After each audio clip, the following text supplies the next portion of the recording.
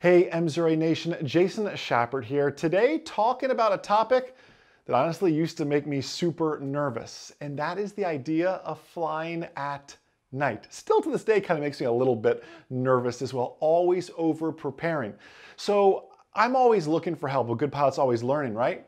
So I went into the MzeroA Nation Facebook group. And by the way, if you want some light in your life and more airplanes in your life, and you're on Facebook, please request to join the MzeroA Nation Facebook group. It will get rid of all this craziness on your timeline and fill it with airplanes. But I posted a night flying video there and said, listen, what are some things you all do before a night flight?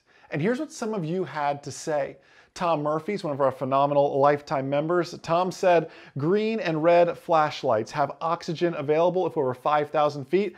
I like this part, have a credit card because you never know when you're gonna need gas, hotel, oh, and add a blanket in there as well. Our chief technical writer, Meg Godlewski, she said, carry at least 3 flashlights with green lenses. We'll come back to that in a second. Position one so it shines on the panel. Recommended military issue L-shaped design and fresh batteries.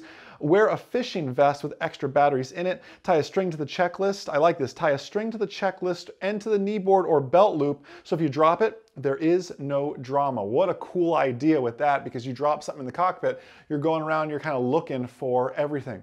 We're going to come back to the green light here in just a second. Another great comment that came in was from Shannon Williams. Be mindful of what destroys your night vision. That goes back to the basics of our pre-flight. How are we pre-flight in this aircraft? Slowing that process down and being mindful of other aircraft or taxiway lights or ramp lights that could destroy our night vision. Some more great comments came in from another lifetime member, John Rich. John said, I tried to use dim red lighting at night. Now we're talking about red lighting. During pre-flight and in the cockpit, using a handheld or head-mounted flashlight. Wayman, one of our phenomenal flight school partners, said fly on moonlit nights and bring an extra flashlight. Wayman, I am with you on that one, because if you've ever flown that black on black, that moonless night, you might as well be IFR in some of those cases. Although it could be clear in a million, black on black, you think back to like JFK Jr. type stuff. One more here from Daniel Skidell said, great question, Jason. I'm prepping for my instrument check ride, but nothing prepared me for the sight of flying VFR off the coast, like we just mentioned. It was surreal, a literal black hole. I understand how JFK Jr. met his demise. My advice? Trust your instruments. Ironically, we're just talking about that JFK Jr. accident with that. So MzeroA Nation, thank you for some of your great feedback there, and I'll just share some things that I teach as well. When I'm flying at night, I'm getting to the airport sooner than I need to, simply because my pre-flight should take longer. It's easier to miss things at night, and now, at least as of filming this, it's winter time. So it is dark, it is cold. All you want to do is get in that airplane and just get on there and turn the cabin heat on, right? Cold and night, or just even one or the other.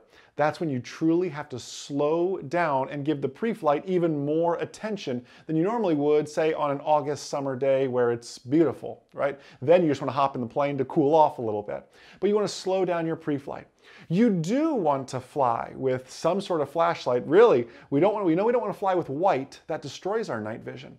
But there's a lot of data out there that actually says red lights aren't exactly the best for night vision. So Meg was talking earlier about some green lights as well. I'll be sharing more in the coming weeks on some of the science behind, well, which color of light is actually best. And if you know some of that science, man, I love learning that. So let me know in the comment section below this video as well. When flying at night, well, I treat my approaches exactly the same. In fact, there's an FAA knowledge test question for private pilot and commercial pilot that says a landing at night should be made, and they give you your ABCs, exactly as an approach during the day is the answer. And it makes sense when you say it, but the tendency is to come in high and come in fast. Because when you're flying, you've got blackness underneath you here.